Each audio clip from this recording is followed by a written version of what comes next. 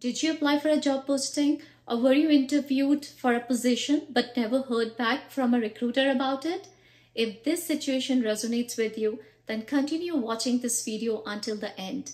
I'm gonna share with you some insights why recruiters fail to get back to you and how you as a candidate can respond in such situations. Before we get into it, for those who don't know, I'm Nikita, a SHRM certified HR. I have over a decade of experience in hiring professionals. In Recruitment Insights, I'm passionate about helping other recruiters and job seekers in reaching their career goals. Now coming back to our main topic, when we don't hear back or when a communication suddenly drops off, either from an employer or a candidate's side during the hiring process, we use the term ghosting. Ghosting can happen either during a job application stage or anytime afterwards throughout the hiring process. It could be after a recruiter's pre-screen, written assessment, technical interview, or even when you reach an offer stage. This is the first video in a two-part series on recruitment ghosting. This video is all about why employers ghost candidates and what you can do about it. In my next video, I'll be unpacking why candidates ghost employers and how employers can manage such situations. Plus, I'll share a bonus tip toward the end of the video, so stay tuned. Having said that, let me unpack for you why some employers ghost or cut off communication with candidates. But before we dive into it, let me tell that it's not always you did something wrong during the hiring process that led an employer not to communicate with you. There could be numerous other factors responsible for ghosting. Let's discuss them. Number one, offered or hired another candidate. And some of the reasons for this could be, number one, when your skills and experience do not match with what a recruiter or hiring manager is looking for in a new role, they pass on your candidacy. Number two, when you reschedule interviews or delay submitting any assessments that is a part of the interview process, then there are chances that an employer already has some good candidates in pipeline and thus you miss out. Number three, they might have given an offer letter to their preferred candidate and are waiting on their response. Next, they might not have received a good feedback on you during their reference check. Or finally, when a recruiter or a hiring manager finds that you have an attitude problem, they may drop you off the hiring process. Now moving along, the second main reason for an employer ghosting is when a position went on hold. The company might decide not to fill an open position at the current time. And this could be due to a company's restructuring or any other internal reasons. Number three reason, position revised. Sometimes some hiring managers or recruiters realize that the job description isn't drawing the right applicants or maybe attracting candidates who are better suited for a different role. So they decide to reword it. Or at times, hiring managers add new skills and want to see different level of candidates altogether. Number four, hiring managers' indecisiveness. Some hiring managers take longer or are not able to decide whether or not hiring a borderline candidate is a right choice. So they ask recruiters to see a few more candidates before they give their final call. Number five, slow-moving positions. When a position is on back burner, most hiring managers or recruiters move really slow on such positions. Number six, budget issue. The budget is yet to be approved for an open position, and the hiring managers and recruiters are still waiting for the green signal. Number seven, mergers and acquisitions.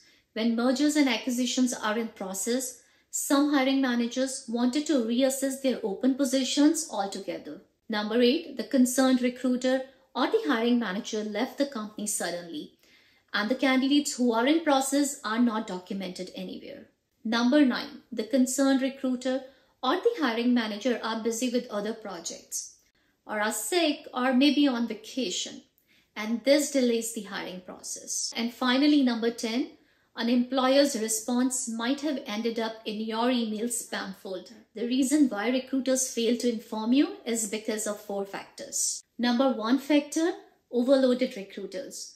When a company's recruiters are overloaded with open requirements and are juggling several requisitions at a time, even the best of recruiters can miss closing the loop unintentionally.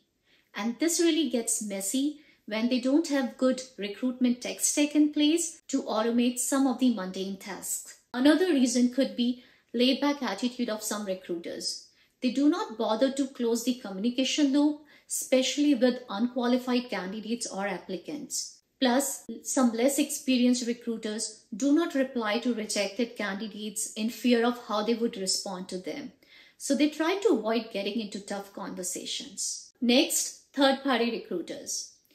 When an employer relies on an agency recruiter, some agency recruiters don't do a great job of communicating with candidates.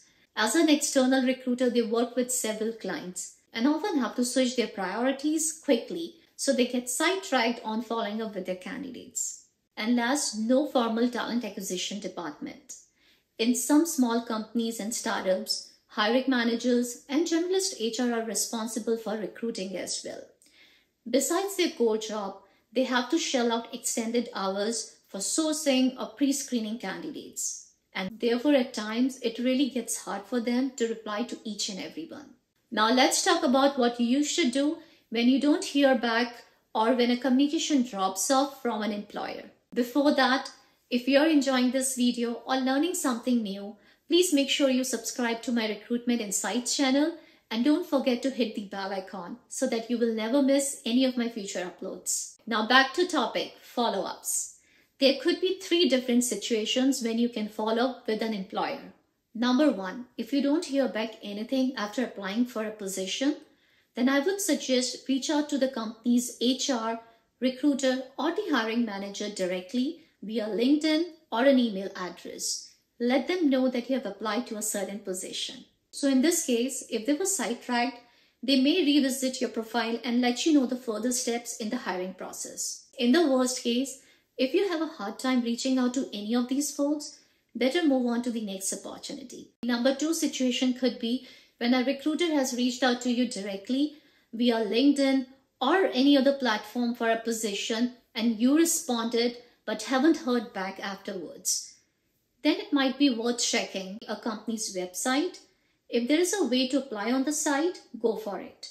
Or reach out to the company's HR or the hiring manager directly via LinkedIn or email and let them know that you had already been contacted about the position, because that way it shows that you may be qualified for the position. And finally, the number 3 situation could be when you have passed the application stage and you are in an interview or an offer stage and you feel that the communication has dropped suddenly. In this case, you can send a follow-up email after a day or 2 of the timeline an employer communicated to respond to you. You can give a benefit of doubt that some recruiters, they don't do a great job in following through with candidates. If you still don't hear back, then just get over it and move on to the next opportunity. Don't feel rejected or stressed out.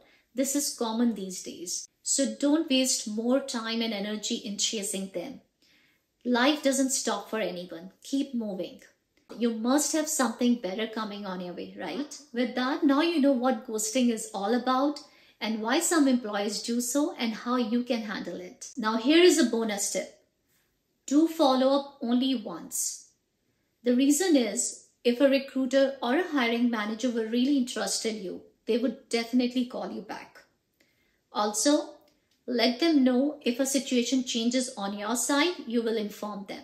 Give them a sense that you're not available forever and you may be gone if they delay much. Now you tell me in the comments below if you still have any questions regarding employers ghosting. I would love to reply. Also, if you enjoyed this session, be sure to let me know. And you can do so by giving a thumbs up on YouTube and subscribing to this channel so that you will never miss any of my future sessions. Thank you so much for joining me. I look forward to seeing you next time.